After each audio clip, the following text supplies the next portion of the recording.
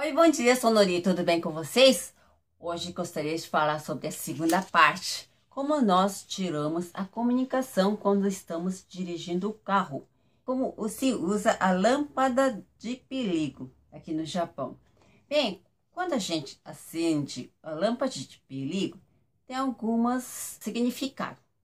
Primeiro, vamos falar, né? Quando você vai estacionar em algum lugar, você acende a lâmpada de perigo falando que vamos parar, né? Vamos estacionar. Segundo, obrigado. Se o carro fazer o valor alto do carro algumas vezes, oferecendo você ir antes dele, né? Você fala muito obrigada. Em vez de falar muito obrigada, acende a lâmpada de perigo 2, 3 vezes, que significa obrigado também. Terceiro, tem o trânsito. Quando você está dirigindo naquela estrada bem rápida, você tem o trânsito, você vai parar, né? Ou diminuir a velocidade. E na hora você também acende a lâmpada de perigo para falar que está começando o trânsito. Então, por favor, abaixe a velocidade, senão o carro seu vai bater o carro nosso, né? Quarto, quando vem a ambulância, nesse caso também a gente usa esse lâmpada de perigo para falar que vamos encostar o carro para deixar a ambulância passar, tá bom assim? Segundo, sobre o raio.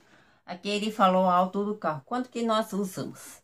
Primeiro, acendemos na noite bem escuro, quando não tem carro, né? Nem na frente, nem o carro que tá vindo, né? Então nós acendemos esse falou alto do carro. Esse eu acho que é o mundo inteiro, né?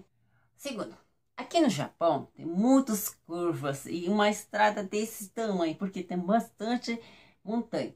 E não é sempre que a motorista está muito bom de dirigir naqueles curvas da pista. Então, às vezes, tem carro que é muito lento, mas muito lento mesmo. É uma fila danada atrás. Às vezes, a motorista fica assim, com raiva, aí usa esse falou alto do carro, assim, deixa acendido, né? Aí, quando o carro está bem atrás de você, acendendo esse farol alto do carro, significa para você encostar num lugar e deixar eles passarem, né?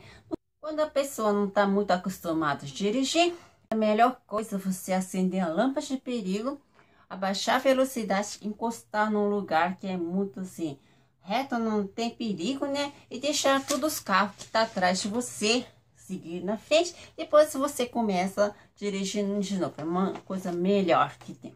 E segundo é sair da frente. E o terceiro, esse é o último, é das curvas das montanhas. Pode ser de dia ou não, né? É que é muitas estradas desse tamanho e é uma curva danada. Para evitar o perigo que bater o carro, às vezes nós usamos esse farol alto do carro, avisando, né? Que tem carro passando, tá bom assim? Então, conclusão, a lâmpada de perigo é para quando vai parar, falar obrigado, falar que tem um trânsito e quando deixamos a ambulância passar. O raio falou alto do carro, usamos quando é à noite e para falar para sair da frente e nas curvas da montanha, pode ser do dia também, tá bom assim? Experimente usar esses sinais quando estão dirigindo aqui no Japão e saiba que entre os motoristas estamos tirando a comunicação através desses sinais. Tá? Muito obrigada. Bom dia para vocês. Tchau!